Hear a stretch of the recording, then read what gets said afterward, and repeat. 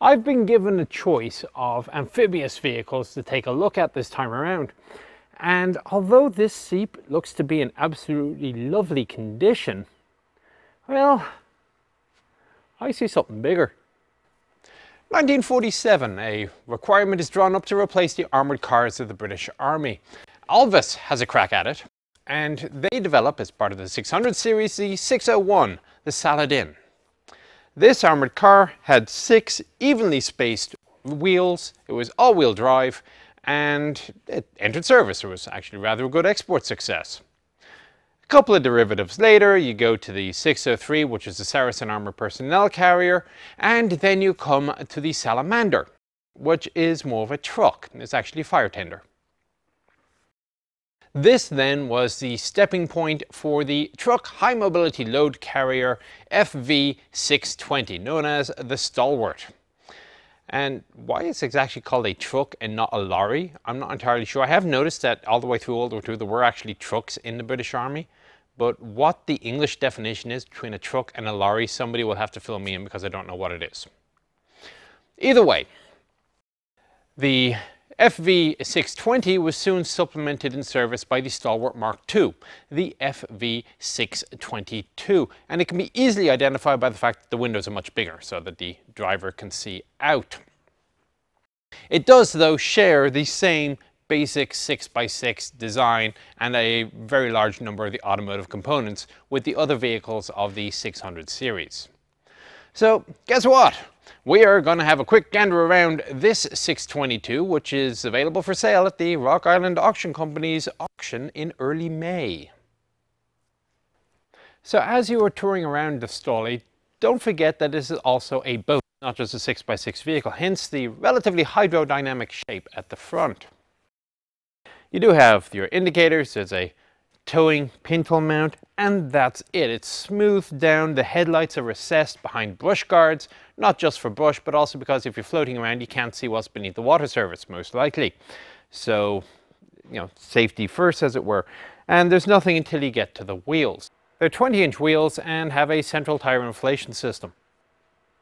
The cab, it looks armoured, it's not, it's really just sheet metal. The bolts are there to hold the windows in place, of course. And beyond the wing mirror, you will see that there is no door, because doors are holes. And holes are where water can get in, and you don't want your Stolly to sink. And there's enough other ways this thing can sink, though a door is one less problem. So in order to get in, you get in through the top. So your first step is going to be the hub, then you climb up, you grab handles past the fuel tank filler, and up the top you get, which is a little bit inconvenient, but I guess it's more convenient than trying to drag out a sunk Stalwart. Then you get to the wheels. Lots of shock absorbers everywhere, and well, the wheels are the unique feature of this series of vehicle, really. They are equidistant and they are equipowered. So I'm trying to figure out the best way of describing this. There is a differential between the left side of the vehicle and the right side of the vehicle. So if you're going around corners, the shorter radius described by the inside wheels is accounted for. It's a no-slip diff though, so when you're off-road and you're losing traction, all 6 wheels are grinding away together. Okay, fantastic. This thing is a great vehicle off-road. On the road though, this can be something of a problem. And indeed the manual makes several references to the issue of wind-up, which is worse the faster you go and the longer you go. It overheats the transmission and eventually breaks it. The tire pressures in the manual to the front are 28 and to the rear are 40, and the middle is something I can't recall offhand, which inherently gives you this problem of a circumference difference that is going to put inherent wind-up in your system as you're driving along. Worse is the steering, because the 2 front axles are steered, the back one isn't. And incidentally, there is a swing arm which connects the 2 front axles for steering. The pivot point for the swing arm is a little bit further towards the center axle than it is the front axle. So this means that as it swings, there's greater movement applied to the front axle than there is to the rear axle. But this then means that as you go around the corner, the 3 wheels on one side are all rotating at different speeds. More wind-up problems. Off-road, this isn't a problem because if you're on grass or mud or whatever, there's enough lack of traction between the tires and the surface, or that one tire and the surface, that the vehicle will unwind itself. On roads though, you have a problem, and the solution is basically you either find some off-road section that you can unwind yourself, or you find some way of finding suitably bumpy terrain that it'll raise a wheel off the ground briefly, it'll unwind itself and it'll drop down. So if you can find the bumpy terrain, maybe curb the vehicle a lot or railroad ties, there's ways of doing it. So that is the cost of having the fantastic off-road mobility. Being an amphibious vehicle, of course, it has to be propelled through the water, and although a lot of vehicles use their wheels or tracks, this has an honest-to-God screw system inside this tunnel. A little bit of grating to stop large foreign objects from jamming the system, and towards the back you can see that there's a reverser system. A shutter comes back, closes off the regular exit and forces the water forwards to propel you backwards. The manual states that when you're entering the water, you ideally wish to do it at a shallow slope, get floating first, and then engage the propeller drive. If you're going into a steep slope, engage the propeller drive first. It doesn't say why. It does note, though, that if warning signs start going off about flooding, to immediately turn on the bilge pump, which I would have thought would be a no-brainer, but hey, whatever. Coming around to the back, well, you got your tail lights, tow pintle, and of course the drop gate. The sides will drop as well. Now again, remember, this thing carries 5 tons of cargo on top of its already 9-ton weight, and you're floating. So there is going to be a somewhat high water line, and you want to make sure that, well, no water gets into your bed. Oh, it also does say be sure that the cargo is centered and secured before you float. I wonder why. But anyway, to open it up, there are 2 of these large levers.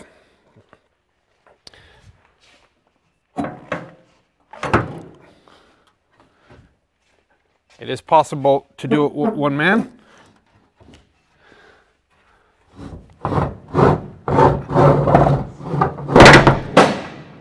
That'll get you to your first stage. If you want to go any further down, yeah, you unhook the lever and down you go. And you can see the rubber sealant that is used to ensure that not too much water gets in to destroy your cargo. I'll hop in the back in a little bit.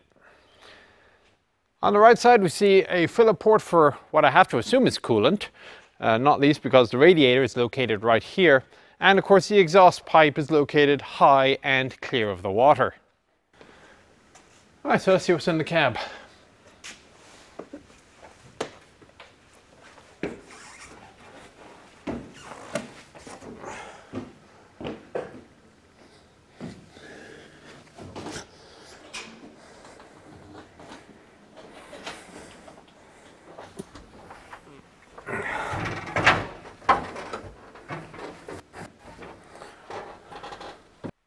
So as you're getting in, the first thing you'll notice is that the seat underneath the entrance hatch, of course there's 2 entrance hatches, has a fold forward feature, and on the back side of the backrest is an embossed metal plate, so you're not going to slip with your wet muddy boots and kill yourself.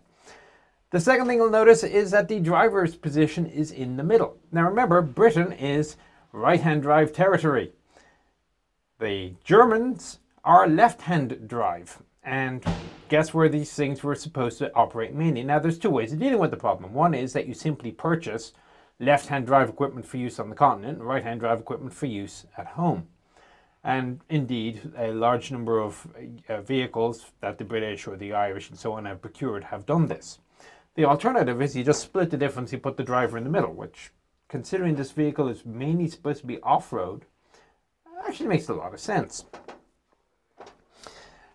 Now, the position is unfortunately not comfortable. As you can see, my head is bashing off the roof. There would be, I think, a pad on this mounting here. But I have driven one of these before. And spoiler alert, This is quite possibly the most fun vehicle I've ever driven. I've driven tanks, I've driven cars, I've driven sports cars, open wheelers. This off-road is just magnificent to drive. And if I recall correctly, and this has been many years, the power-assisted steering is such that it's not just power-assisted, it's power-driven. You'd start the wheel spinning like a roulette wheel and you'd catch it where you wanted it to stop. So I remember driving off-road, just flinging this wheel left and right, and was having a whale of a time. Manual transmission, of course. A lot of the fluids are filled in the front. So for example, the brake fluid is filled here, front right. Directly behind me, on top of the 110-gallon fuel tank, is where you would fill the steering fluid. Batteries are out of position. They would ordinarily be on the right rear. On the left-hand side are two levers which are known in the manual as navigation steering levers, which I have to presume is how you steer when you're in the water. And unfortunately I'm on my own, so I can't check, but I strongly suspect that as I pull this, it opens and closes the reverser buckets down by the screws. When they made the 622s, as mentioned, they made the windows much bigger, and frankly you can see why they've done this. It just gives you much better vision as to what it is that you're going to drive over. So this is, again, very capable vehicle for driving off-road. I can't say that enough, I guess.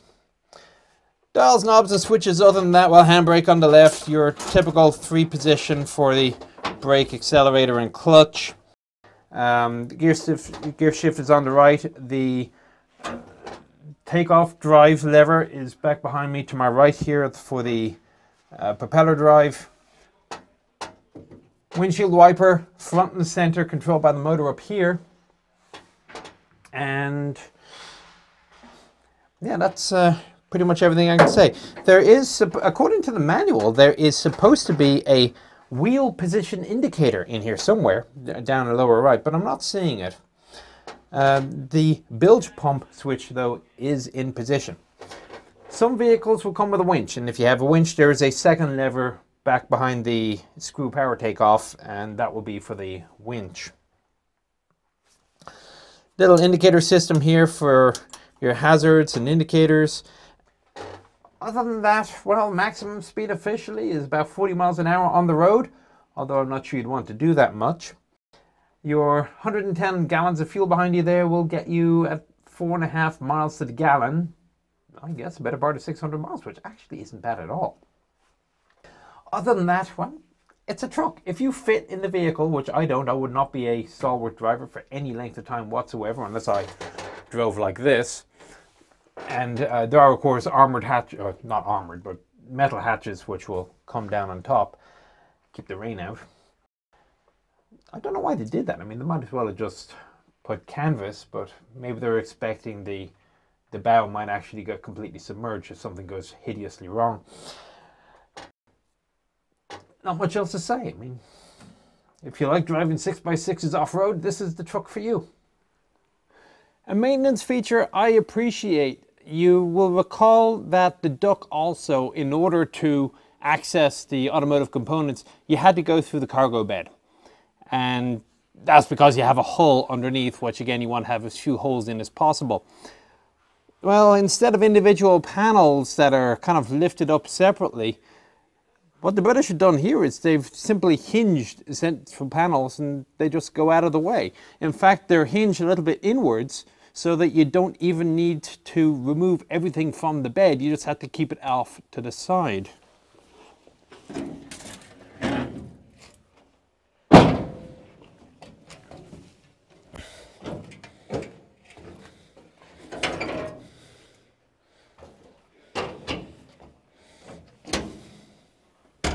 Oops. This one first. So now we have it open, and it's impressive to think that the 5 tons of cargo is held just by these cross beams and corrugated metal. But hey, there you go. And now we've got a wonderful view of everything inside here. So starting off with the fuel tank at the front, coming back, The differential will be under here with the takeoffs to each side, and you can see the power shafts front and rear way down at the bottom there. Then you come back through the 5-speed transmission to the power takeoff for the propulsion system for the water. The screws comes up and then into the tunnels. Further back behind that we have our air cleaners. The intakes are little slots in the side here. The movement of air seems to be from a gap between the cargo bed and the cab up front. It doesn't look like a big gap, but I guess it doesn't need a lot. Comes all the way back, and then what doesn't get taken in by the engine, of course, goes to the radiator fans at the back, through the radiator grille at the very back, and then out the rear.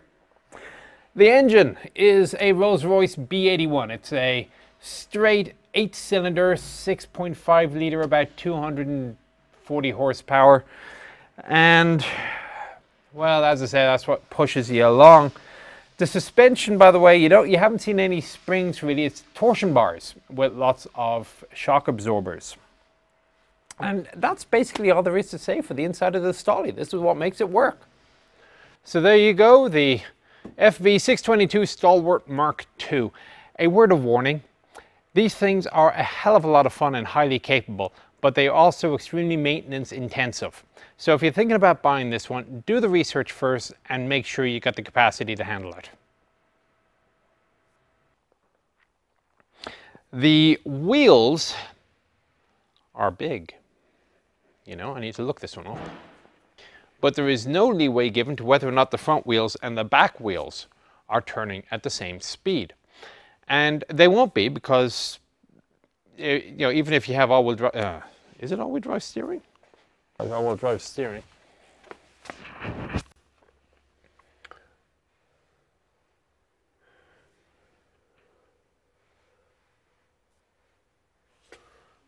do not see a way of that steering. I do not see a way of that steering.